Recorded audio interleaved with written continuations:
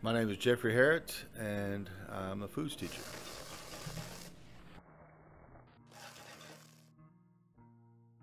So, Mr. Herrett, what classes do you teach, and how long have you been teaching at Dixon?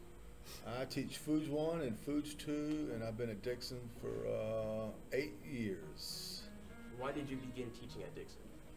Well, I wanted to be at a school where my kids, where I felt like it was a good school for my kids and a good fit for me.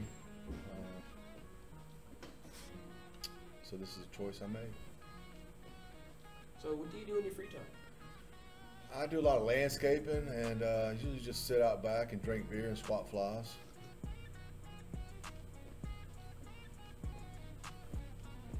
I heard you listen to a lot of music, so what's your all-time favorite genre? Anything but country. I mean, I'm from the country, but today's country doesn't seem like it's really country music. But yeah, anything but country. And do you have favorite artists? I do have quite a few. Unfortunately, they're all under the, maybe they call them the 27 Club. So they kind of lived hard, died early. I guess it's true. They say only the good die young. So, you know, Jim Morrison, Jimi Hendrix, Kurt Cobain, all those young artists are great artists. So what's your favorite part about working and teaching at Dixon? The kids. You know, it's all about the kids, giving the kids opportunity to do stuff.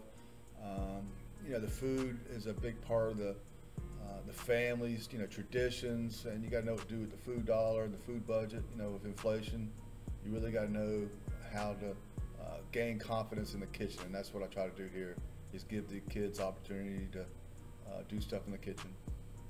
Do you have any messages that you want to send your future students? Start thinking about tomorrow, or you'll be wishing yesterday was today. And where can students find you?